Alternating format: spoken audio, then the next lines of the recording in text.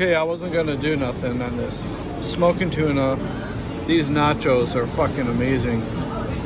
Mommy, she don't even like raw tuna. This is amazing. What do you think of the tuna? Amazing. Amazing. So, saying a lot. anyway, there's ginger. There's pickled ginger.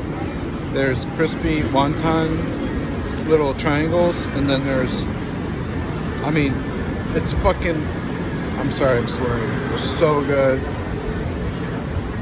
I can only say that this might be where I'm gonna come every day for the rest of my life if I'm in Key West.